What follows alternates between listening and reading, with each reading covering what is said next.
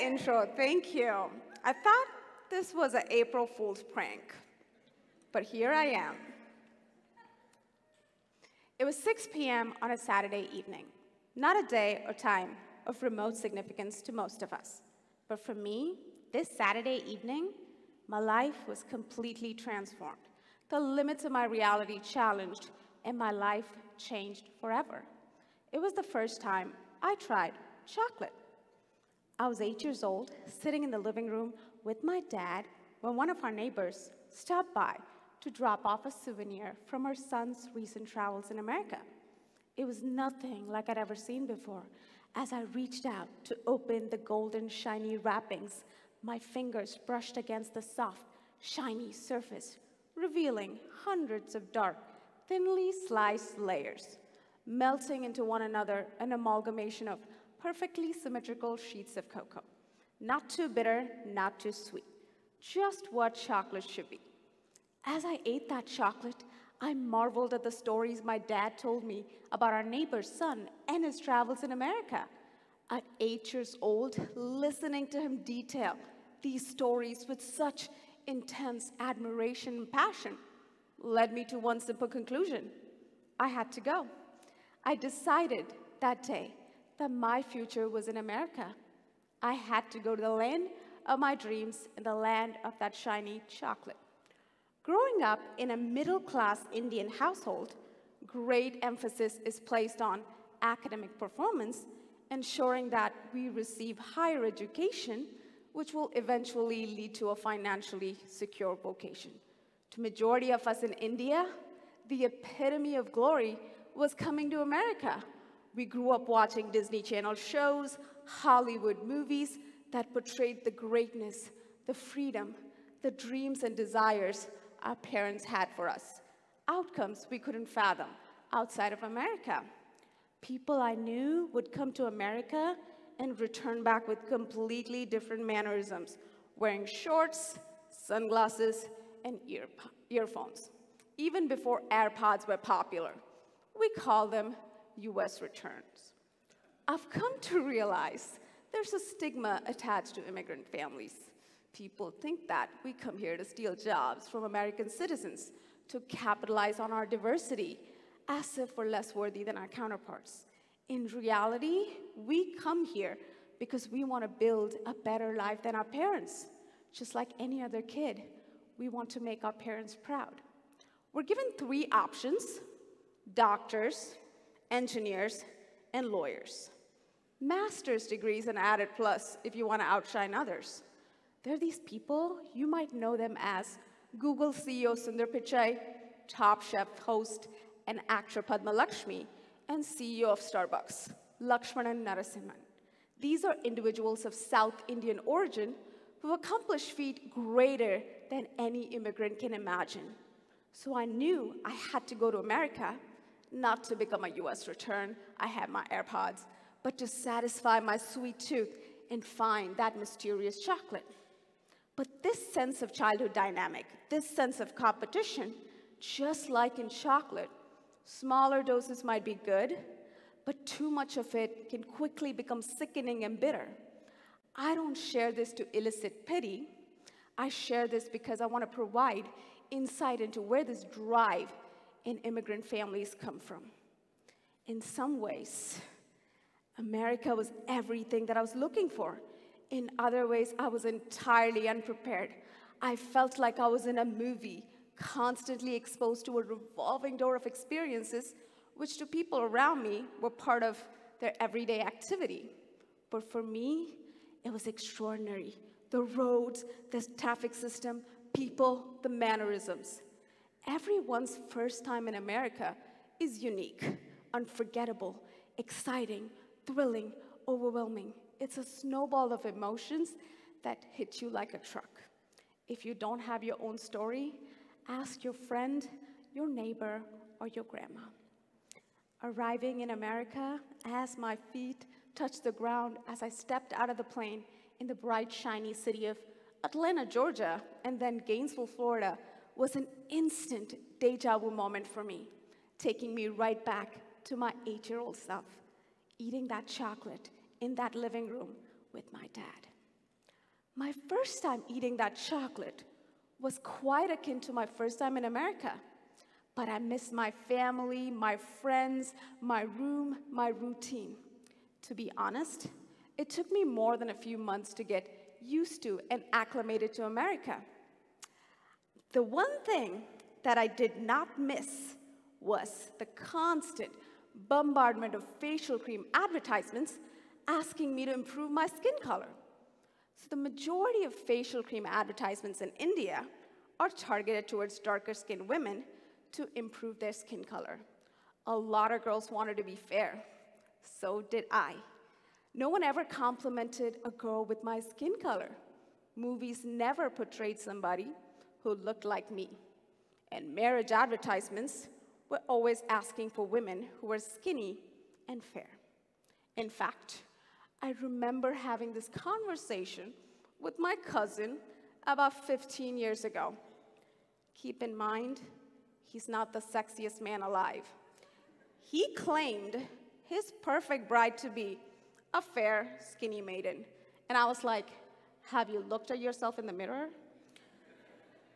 But in America, my skin color was valued and adored and was not seen as an ailment to be cured.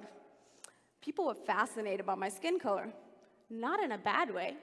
I was completely taken aback. I was not used to receiving compliments for my skin color. So in my head, this was a win. I was winning. Hashtag vanity. It was little moments like these, moments of, oh, everything is so different here, but not in a bad way. Things that I initially considered as overwhelming or alarming were actually like a breath of fresh air. Just like that chocolate, it took me a little bit of time to adjust, whether it be by my coursework in structural engineering, talking to my professors, or making friends along the way. Once I established a sense of continuity, I was able to appreciate the opportunities America presented me with and the experiences that I was dreaming for so long instead of reveling in nostalgia. I found myself to be fully present, and I was willing to appreciate the variety of everything.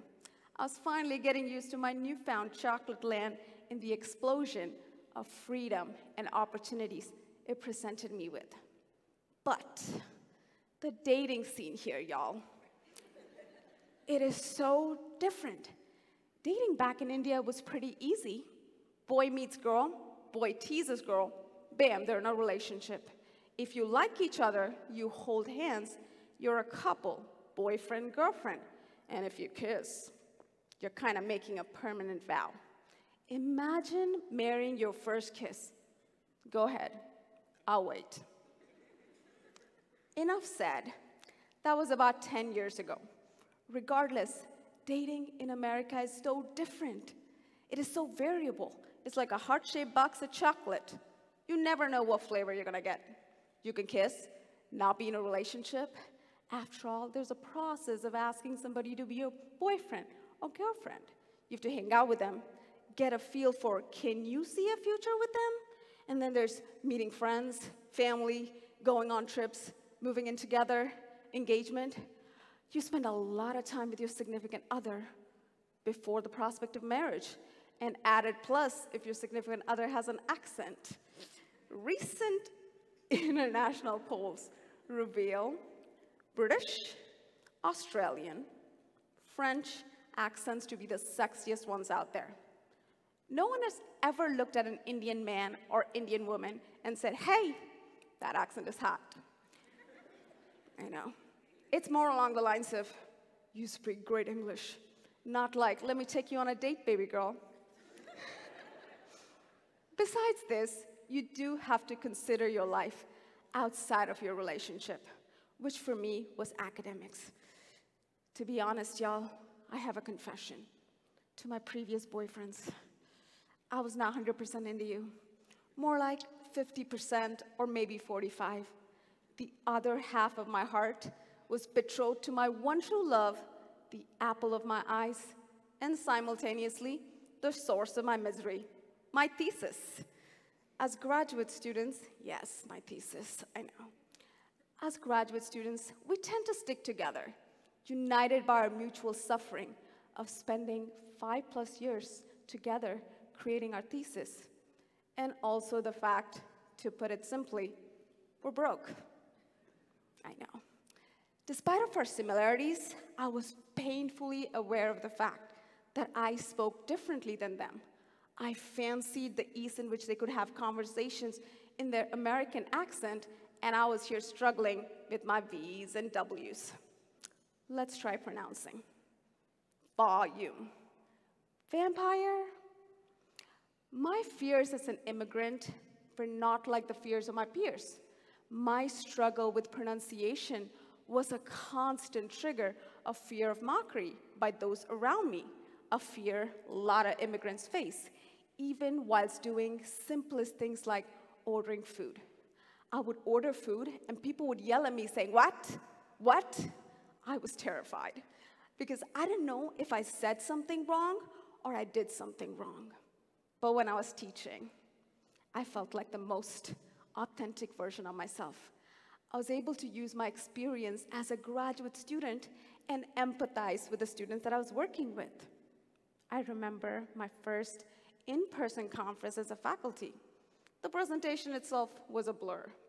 But what stood out to me was the amount of self-doubt I had in myself. The presentation couldn't have gone any better, but it made me question, what is the reasoning behind my self-doubt? Was it my upbringing? Or was it the constant cycle of toxic competition perpetuated by immigrant cultures? So I wanted to approach this as an engineer, a problem solver, and a chocolate lover. Here's what I found. Our insecurities are some of past experiences, people's perspective, and our inner critic. We all have them, right? Might as well use them to our advantage. To those of us who've had the misfortune of being exposed to the glory that is physics, this is free body diagram and the forces acting on it. Newton's first law of motion states that a body will continue to be in a state of rest or will keep moving in a straight line until it's compelled to change its course by an external force acting on it. I'm sure we all have moments in our life where we're not happy with the current trajectory of our life. Yet instead of questioning how we can reorient ourselves in a way that serves us, sometimes we revel in complacency, obeying the laws of physics laid out by Newton, waiting for some magical sort of achievement or accomplishment to propel us forward and reassure us that we're on the right track. Well, I'm not here to question everything that we know about physics and unravel the quantum timeline. That would lead to some disastrous implication. I don't think we're ready for that. I'm not ready for that. But I do have a question for all of us. When was the last time you felt truly alive or joyful in your heart? Think about this one. I can almost guarantee you it was not when you got that A grade, that promotion, or that monetary increase. And if it was, hopefully I can change your mind. For me, it was this moment, my graduation. Not because I graduated. Honestly, I walked even before I knew I was graduating. It was because I got to see my parents after 3 years. I got to hold my mom after 3 years. She didn't care if I graduated or not. That moment did not need an external force or validation. That moment made me question my internal confidence model. We're all under this pretense that confidence comes after some sort of external achievement, as if we don't deserve to feel proud of ourselves or revel in joy until we've accomplished something that is deemed worthy.